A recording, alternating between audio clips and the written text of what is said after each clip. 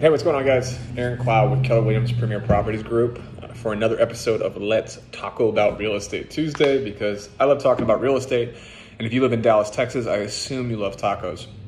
So a little bit of change of scenery today, working out of our Rockwall office. So we're down here right on the square in Rockwall. Fantastic space. Used to actually be a bank, so that's kind of a cool history fact and cool decor. We'll put some pictures and stuff up, but what I want to talk about today is we've given a lot of love to the buy side of the transaction and talking a lot about what goes into actually purchasing a house. But a big side of that transaction is obviously the other side, which is the seller side of things. And so in a really competitive market right now, sellers have an upper hand on things. But what I wanted to talk about was seller concessions and what those are, seller credits, what those look like, and some different scenarios where that may come into play if you are selling your home. Number one, it is kind of a bargaining chip. Let's say that you guys go under contract, have the normal inspection, things come back, and there's a few things that are recommended that need to be fixed. Moving out of the house, sometimes people don't necessarily want to put money back into the home to have big things fixed there. Sometimes people don't want to deal with the hassle of dealing with contractors, things like that. So what a possibility is for the seller is to essentially give a seller's credit to the buyers.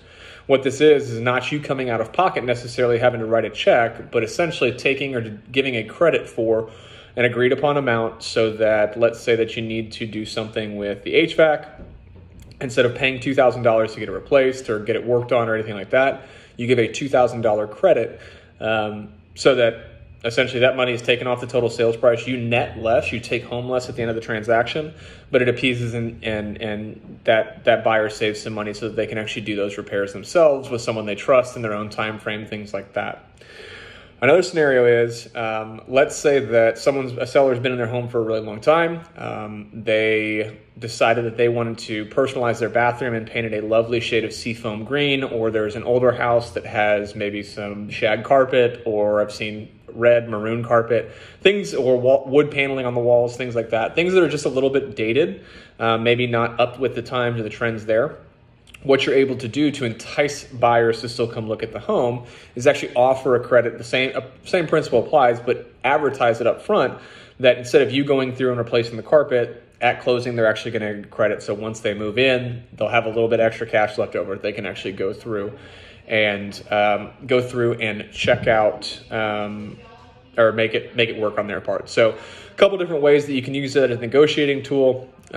You can't always go through, if you're a seller, and go through and actually pay for it and have the things done. I just know sometimes people, especially when you're working against the gun, don't necessarily have time or want to deal with contractors. So a couple different ways you can use seller credits to help those buyers out, but also to make sure that you get the deal done and incentivize them to move forward. So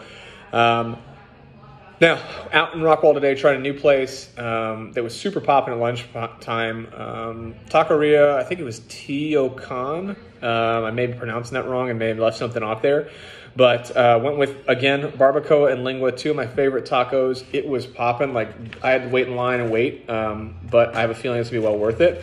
Give me salsa in a bag. So this is some OG stuff. You know that it's going to be good. So I'm going to start off with, I'm going to bite into this. Start off with the barbacoa. Oh. So snag a quick bite from this one. Check it out.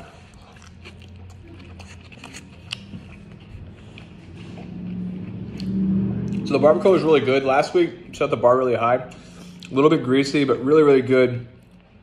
Good flavor, good sized tacos. Still a solid choice there. And now going to go to probably my favorite and the one that my wife hates is lingua. And so if you don't know what that is, look it up. For all the taco aficionados, you know what I'm talking about. I'm going to assume that you love it too. And then, this one's falling apart on me.